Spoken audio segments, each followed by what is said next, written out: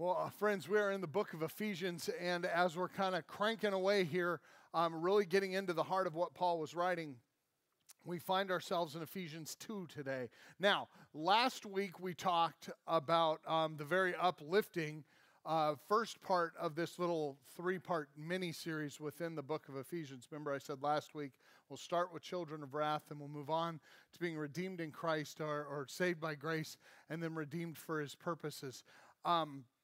So last week was children of wrath, and we talked about some things that we have to wrestle with. And I ask you, go out and look at this world with open, honest eyes. See what's breaking the world, the sinful heredity, and see what you're doing to cause brokenness in it. It was a little bit rough. But if you remember the God chart, the good person chart, where you had a holy God up here, and then this line of sin, and then this kind of vertical line, and below it was like the worst person on earth was Adolf Hitler. The next worst person, or the best person, maybe Mother Teresa, maybe Billy Graham way up here. But Billy Graham had the same crisis Adolf Hitler had. What do you do about the space between a holy God and you? There's no good person that's getting into heaven, right? There's just no good people going to heaven. There's sinners saved by Jesus Christ, but there's no good people. And we had to talk about the gap. But here's what I love about this sermon and this part of the teaching is in order to fully understand the goodness of this, you have to have a week like last week. Who here ever saw the movie Finding Nemo? Anybody? Great little clownfish with a broken wing or flipper or whatever it was. But there's little Nemo. Remember when he and his friends go out to the drop-off? And they go out to the drop-off, and they're looking at it, and they see that boat bobbing around out there, right? And like, what is that? And his friend's like, it's a butt. Remember? Anybody? Yeah, I love that part. And not because I said butt and I'm an emotional 9-year-old, but well, I kind of am. But even still, what I love about that is there's this thing out there that's so attractive to them, but it's a great risk to get there. And Nemo is told, you can't get there, you can't get there, you can't do these things, Nemo. And when Marlin, his dad's arguing with Mr. Ray about something, sad how well I know the characters, Nemo swims out, remember? And he gets right underneath the boat. And his dad's like, you get back here, mister, right now, you swim over here. And he's like, ba-doop. And he's like, oh, don't you touch that. And he's like, bap. Oh, how dare you get back here now, sir. And, Nemo starts swimming back to his dad. But here's the thing. Paul gave us a butt, something to reach out and grab onto. But I'll be honest, it's not for the cowardly. It's not for the dishonest. It's for the courageous who are willing to swim out to a place that admits your own depravity, your own brokenness, and invites you to grab on to this little phrase that says, after we find out we're children of wrath, dead in our transgressions, but because of his great love for us, and God being rich in mercy. That's a but, like Nemo, you reach out and kind of, hold on to, right? But because of his great love for us, God, in his mercy, did not for us see fit to be apart. So this is how Paul says it. He made us alive in Christ, even when we were dead in our transgressions. Just think about this. But because of his great love for us, God, who is rich in mercy, made us alive. That which was dead, he made us alive with Christ, even when we were dead in our transgressions. It is by grace you have been saved. And God raised us up with Christ and seated us with him in the heavenly realms in Christ Jesus, in order that in the coming ages, he might show the incomparable riches of his grace expressed in his kindness to us in Christ Jesus. Let's just dispel a few myths. You do not see the kindness of God in a sunrise. You don't see it from a tree stand. You don't see it from a fishing boat. You don't see it if your team wins the NFL championship. You don't see it if you get the #1 post on Pinterest. You don't see the kindness of God anywhere but in the grace expressed through Christ. The kindness of God is revealed in Christ. Don't ever as a church be deceived to think that you can find the kindness of God in a good day. You find it only in the person of Jesus Christ, which means if you want to be close to the kindness of God, you walk with the Lord Jesus Christ. Paul goes on to say, for it is by grace you have been saved through faith. And this is not from yourselves, it is the gift of God, not by works, so that no one can boast. This is a tough kind of scripture for us to hold on to as Americans, as people. It's not Americans, it's been like universal since Paul wrote these words. It's hard to hold on to that we are saved by grace through faith, and it is not from us. It is not our grace extended to ourselves, but our faith is in Jesus Christ. So it's not of us, but we have been saved by grace through faith because it was a gift of God. Not by us, so that we would never boast about it, we would simply receive. It's an important reality to understand where Jesus found us. So we're going to use two places today in Scripture to name where Jesus Christ found us. We didn't necessarily run to God. He found us. He sought us out while we were in sin and found us. The first place he found us reminds me of a story about a woman and a mob. Now, I don't know if you've ever seen a mob, and I'm not talking like 1920s Al Capone, but I'm talking about a mob of people walking down a street, a large mass of people that looks unruly and unkept, and you want to get away from them because everything about their energy and their approach speaks anarchy, okay? I want you to think with me what this felt like today. And what we're going to talk about comes out of John chapter 8, 1 to 11. I'm not going to read the text. I'm going to tell it to you as a story so you and I can get a picture of it. You know when you're like in Florida on spring break and you wake up early because you're a morning person and I have nothing to do with you? Little side text. Not a morning person. But you wake up early and you go out. It's dark. The sky turns kind of a silvery steel color. And then up an orange burst in the eastern horizon. The sun rises, and that first kind of hint of daylight kind of warms the air immediately, and you're like, oh, the sun's coming up. It's warm, it's kind of beautiful, and it's early morning. Only the morning people are out, and they all say hi to each other as they walk by. Morning, and you're like, stop being happy, it's the morning, But they've got their coffee and maybe a little dog with them, and they're so happy, right? I want you to picture a sun-kissed, bright, clear morning, just starting to warm up just a little bit. And there stands Jesus Christ on the Temple Mount. And an angry mob is moving towards him. And the mob comes up, and they were kind of frog walking someone with them. And it's a woman whose robe she keeps trying to close because she's trying not to be indecent. She's closing her robe, her head's down, and they're dragging her there. And they push her towards Jesus. So it's her and Jesus. And they look at him and say, teacher. This is the Pharisees in all their perfect religious garb. They look so good at being right and knowing God better than we do. And they go up and they push this woman towards Jesus and they say, teacher, this woman was caught in the act of adultery. They took her out of a bed of a man who wasn't her husband and brought her from that bedroom to this Temple Mount. And they pushed her in front of him and said, the law of Moses says we should stone her.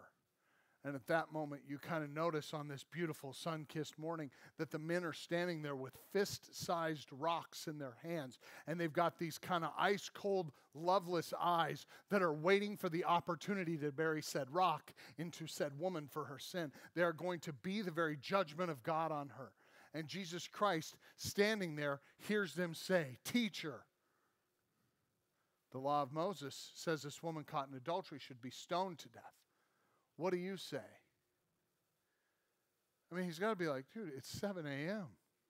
Can I at least have, I'd be like, can we schedule this for noon when I have my, no. I love this. Jesus ignores them. He ignores them like, what do you say? Kind of haunches up his robes. He squats down, and he starts drawing in the sand. Have you ever been ignored by one of your kids or somebody who's supposed to be in submission, you're like, don't you ignore me. I am in charge here. And you get super angry and shaky. How dare you ignore me? And Jesus just writes in the sand. Then he stands up and he asks them a question. Or he makes a statement. Okay, you're right. She is guilty under the law. So you who have no sin, you go first. Who's up? And what's interesting is the text goes to great lengths to point out that the oldest man was like, thump, I'm out. 72 years of desperate hidden sin. I'm a broken man. And he just walks off. Finally, the young zealot who's standing there is like, ugh, but she's caught in it. I'm not. Thump, and walks off too.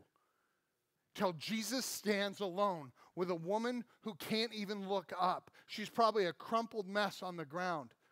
And he pulls her up and he says to her, woman, where are your accusers? Do you have any accusers? And she said, no, sir, there are none. And he said, then neither do I accuse you. Go and leave behind your life of sin. That's where Christ found us. Make no mistake that you and I are the woman. And you're like, hey, I've never done that. Well, you've probably done worse than hidden. So have I. We have lived in our hidden sin, and all that's kept us from her shame is public knowledge of who we are. But here's where the words of Paul grab on deeply. See, this story tells us the heredity of sin is also something we choose. But Paul goes on to say, over this circumstance, you got to remember, this happened in Jesus' life, and Paul's writing shortly after the life of Christ, and he's saying, by grace you have been saved through faith. If God found us in such a lowly state of sin, what does it mean that by grace you have been saved through faith? I say this all the time. I don't think there's another phrase that comes out of my mouth off the pulpit more than this.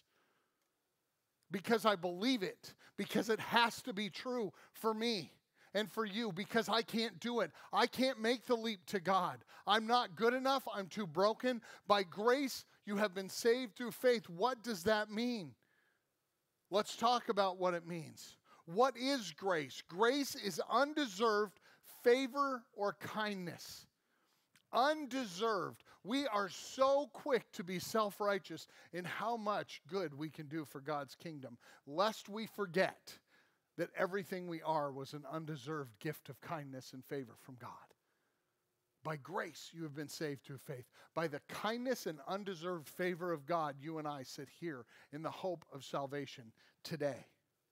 But then you say, okay, that's what it is, but what does it look like? What does grace look like in real time? I mean, I like the story of the woman, and Jesus shows her grace there, but what does it look like? And how has God been showing grace? I love family traits. I love traits you can trace back in your family line. Jesus had a great 29 times over grandpa named King David. And King David was the originating member of the Davidic dynasty that would rule over the tribes of Israel and then Judah and Benjamin. David was not the first dynasty in the kingdom of Israel, though.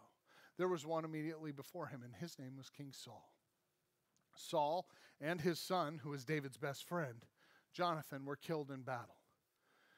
David, through a series of events, he was king. God had anointed him king over Israel. David was king.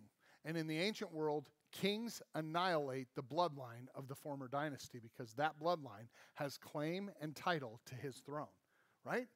That's just legal right. David has every right to do this because he's king. And he asked the question in 2 Samuel chapter 9. David asked the question, are there any members of Saul's family still living? To which the captain of the guard's like, oh, we get to get our swords dirty today. That's not a question that's positive. And nobody really answers. And he says, is there anybody in Saul's family yet living that I may show kindness to? Okay. Kindness. Relieving them of their earthly burden or their physical head. Those kinds of kindness. Like, I want to help, lift the load and take it off. That's, you have to be thinking, They're not like, what a noble king. They're thinking, oh, this poor guy. Yeah, David, there's one. There's one. His name's Mephibosheth. How do you shorten that up? Hey, that's just not an easy name to shorten up, is it? But there's Mephibosheth. That's his name. Here's the story of Mephibosheth. He was born in the line of Saul. And when it was said that Saul and Jonathan had died, one of his nursemaids picked him up and ran out of the palace with him and fell on the stairs, falling on him and broke his legs. There were no orthopedic surgeons back then, so he grew up with great brokenness in his legs and deformities and was never able to walk. And they said, yes, there is Mephibosheth. And David said, bring him to me. Like, man, he's no threat to you, David. He's just, come on. He brings him in. And David falls towards him and loves him. The one he should execute because Mephibosheth has claim to the dynastic throne, David loves. And he not only loves him, he proves it in a just a beautiful display of undeserved favor and kindness. David said, you will be as my son. You will sit at my table. You will eat with me and my family and my children, and you will never be far from here. You are one of us. He who deserved death by law was given freedom and life, and not only just a life, he was given life in the king's court. He was given a hope, but then he was given a reality where he could speak into the king's ear, and even if he had a passion for something, I am sure direct policy. Mephibosheth was shown unbounded favor, undeserving kindness. What does it look like? It looks like somebody who had the wrong heredity, the wrong gene, the wrong bloodline, and physical brokenness that said you're not worth anything. And David said, you're worth everything because I loved you. I loved your brother, Jonathan. I loved your father. And you are part of us. That is what grace looks like. When those who deserve death are shown not only favor to live, but given a life and life more abundantly. But what we have to do is unpack real quickly that we need to understand us like Mephibosheth and us like the woman caught in adultery. This is not of us what's about to happen in grace. Paul says, this is not from yourselves. Don't pat yourself on the back and be like, I did it. I found Jesus. No, no, no. Jesus found you. And by the grace of God, through your faith, you have been called into him, into life in him. This is not from you. This is not from me. How dare we think that the gospel is something we find when it's been God who's been seeking us out and calling us back? We need to understand that for you and I, we often miss the boat when we think this is ours, that we created it. We somehow are responsible for the grace we're living in. We're not. So I'll tell you this. If you want a pastor who has it from himself to be saved, you've got to probably just grab a cup of coffee on your way out, and you don't ever have to talk to me again because I'm not him. I'm working out my salvation with fear and trembling. I'm not gracious to people around me sometimes.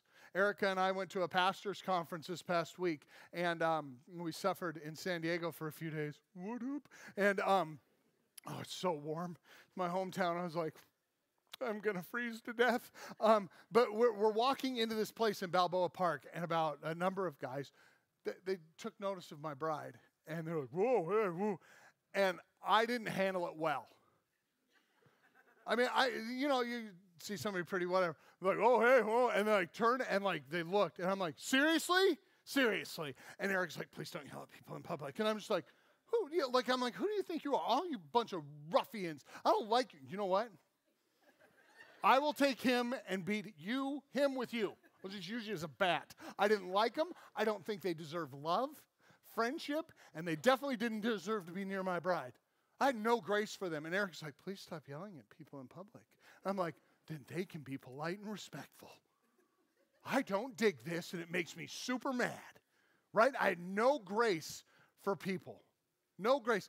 Cut me off in traffic, same thing. There's different areas where I don't display grace, and God's working it out in me because I know this is not from me. It doesn't come naturally. What comes up out of me is kind of ugly at times. And it reduces people's worth in Christ and makes them some kind of byproduct that makes me mad. This is not from me.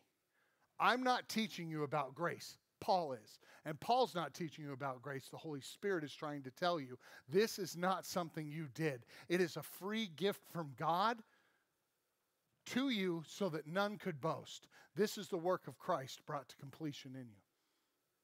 The work of Christ come full in your life. We need to understand that we are saved only by the death and the resurrection of Jesus Christ. And if you're sitting in here going, okay, I've heard the gospel before, let me just tell you, you may hear the gospel all the time. And you think, I already asked God to forgive me and I'm done. I think Christians should be people who understand confession and confess often and lay before God that which breaks his heart and ours. We need to understand that it's only in Christ we're saved. So no good deed can offset a bad deed. Only giving it to Christ. I invite you to be people who understand that only in Christ do we find salvation. So only in Christ should we return continually to find out who we are, because in him we have our identity. We must remember that we have a heredity, a bloodline of sin, that we as individuals couldn't close the gap. I don't care if you're Billy Graham or Mother Teresa, the leap was too great to you getting to God. But as Paul said, but thanks be to God. But thanks be to God for his love and his mercy to us.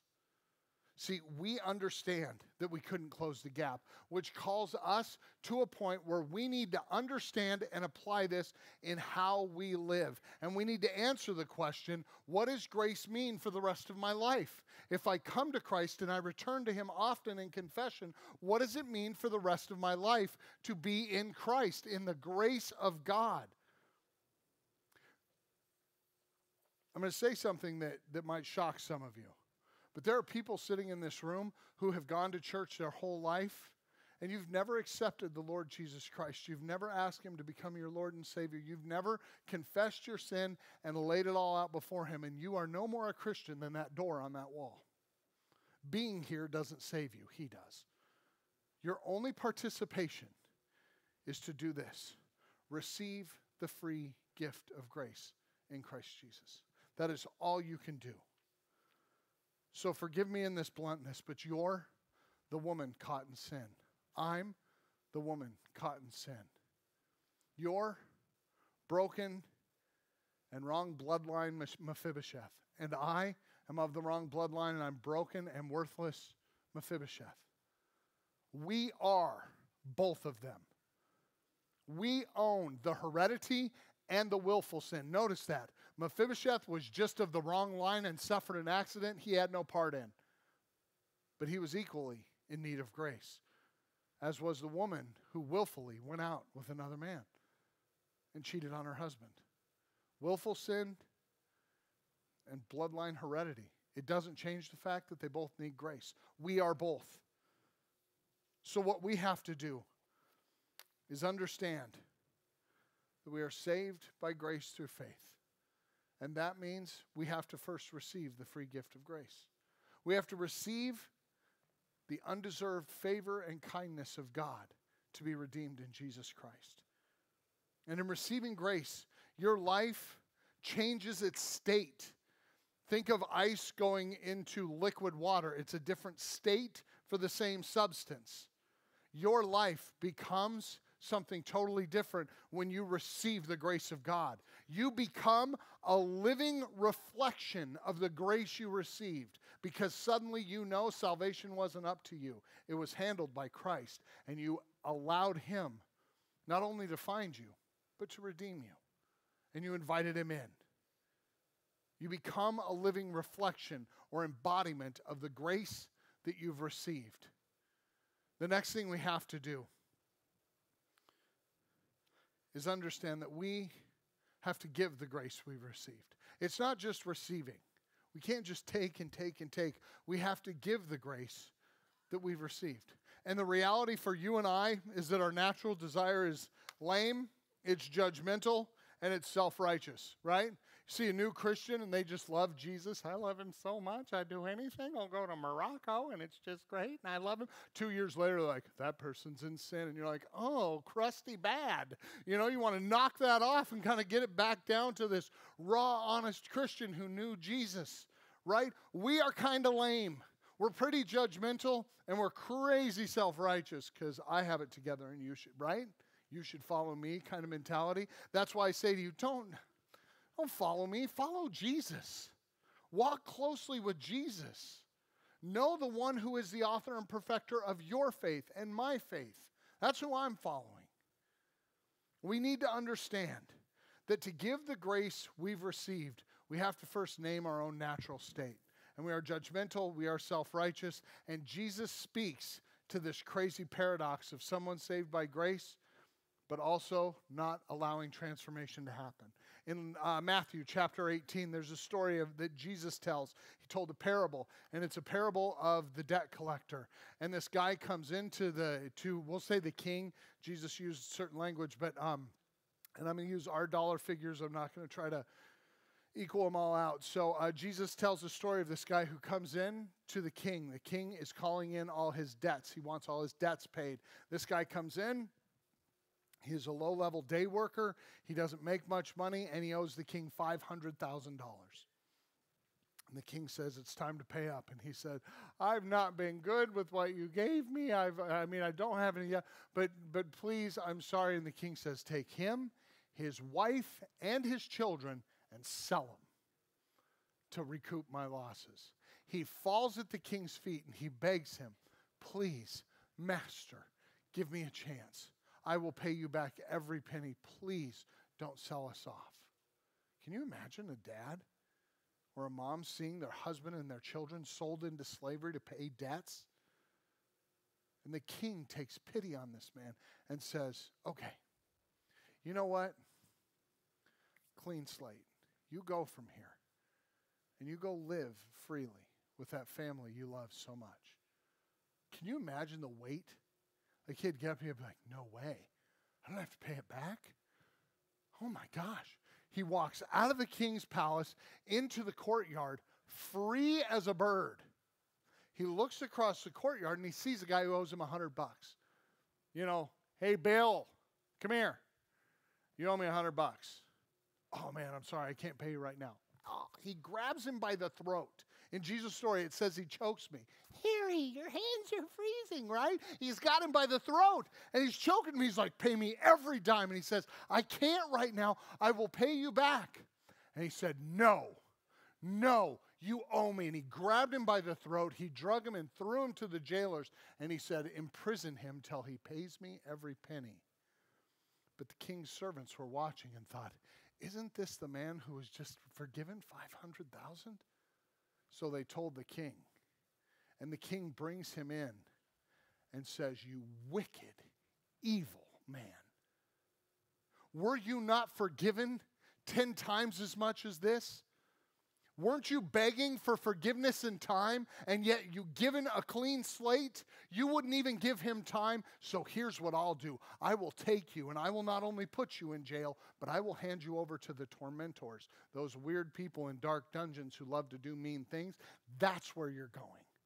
And you will suffer and repay every penny with your blood, sweat, and tears. That's a story Jesus told, which tells me this. We better get off our high horse and start giving grace as freely as we received it. We better start looking at people differently and valuing them in the way that Jesus does. And he saw them worth dying for. We better become the living embodiment of grace so that our life tells a story. And you may think, I don't know how to do that. Here's the deal. Quit being your worst. Start living to be his best. Be the grace you were given. Finally, grace is transformational. Grace is transformational. You may think, Eric, I can't change this. It's actually not up to you. The Holy Spirit will come into your life and change you. Live the transformation. Mephibosheth, a product of a broken heredity and bloodline. A woman caught in adultery, a product of willful sin. And Christ changed her life and said, go and leave your life of sin. She had no accusers left. Mephibosheth was given a place at the king's table. And what it tells us is this: we are invited into a new family. And in our family, well, now you're part of a family system that makes the unchangeable move in the right direction. It makes the impossible traits to let go of, well, unbound from you, and you can become like him who you love. We are no longer bound to our identity. We are called but to one thing: for us to become more like Christ. And the only way we can do that is receive the grace we are given, share the grace we are given, and then sit back and be around each other's lives and celebrate how much more like Christ we have become in this everyday, ordinary living in the grace that was given us. For it was by grace that you have been saved through faith. It was by grace that you have been saved through faith. Through no works of your own. It's not of yourselves, but it's a free gift from God, so that none of us would boast. My friends, the gospel hangs in the air before you. What do you do now? What do you do now? My invitation is singular. Come to the cross.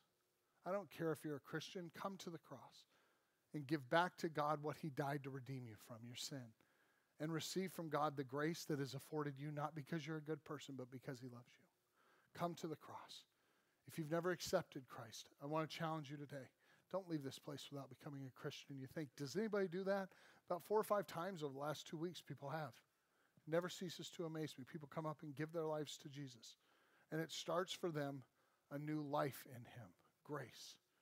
If you've been a Christian all your life, but it's been a long time since you've confessed, come to the cross and receive the grace for being someone who has given so lavish a gift of salvation only to turn away from it. God hasn't turned away from you. Come to the cross and experience the amazing, beautiful grace of the Lord Jesus Christ. Pray with me.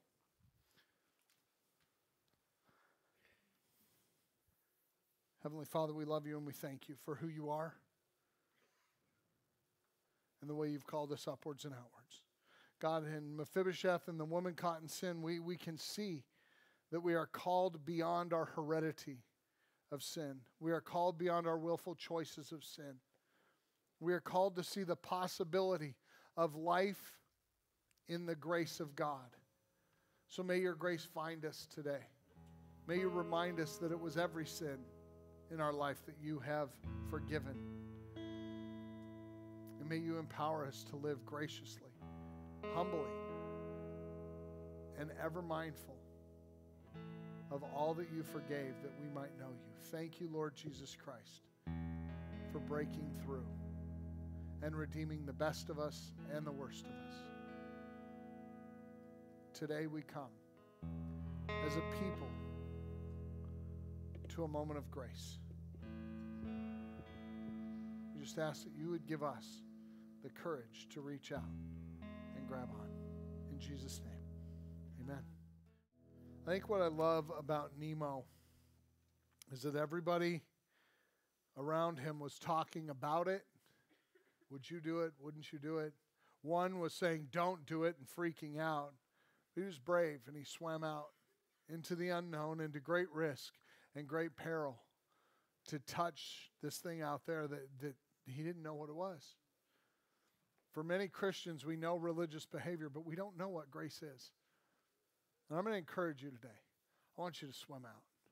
I want you to take great risk and have great courage and swim out and grab onto that one thing that can save your soul, and that is the Lord Jesus Christ, him and him alone. And live in the grace afforded to you by him to be used according to his purposes. We're going to lean into that topic and discuss it more in our sermon-based small groups this coming week. And those are the kind of conversations you're going to have. And so I invite you, as the church, if you don't know Jesus Christ, make no time wasted in getting down here after the service, and let's pray. Let's come to him who in himself is our all-sufficient redemption. If you've broken yourself and you've made mistakes and you're in willful sin, even though you know you're a Christian, come down. I'll pray confession with you. I do it all the time. I do it in front of you. Let's just do this together. Let's live in the grace given us in Christ. It is the only badge that the world will look at and say, I want some of that. Because it's not us performing, it's us receiving what they need to. My friends, as you go through this week, We are turning into the final part of this devotion. And I'm going to invite you to grab one of these devotion packets or go online and get them this week and do them with your family, do them alone, as couples. It's up to you. But really make use of these. They're out every week, and we'd love to have you in them because it will draw you closer into the Word of God that allows you to know not only the language God speaks, but what He's calling His church to. My friends, as you go, may the Lord bless you. May the Lord keep you. May the Lord cause His face to shine upon you and be gracious unto you. May the Lord turn His face towards you and give you His peace. In the name of the Father, in the name of the Son, in the name of the Holy Spirit, the grace-filled church must leave the building. My friends, you are dismissed.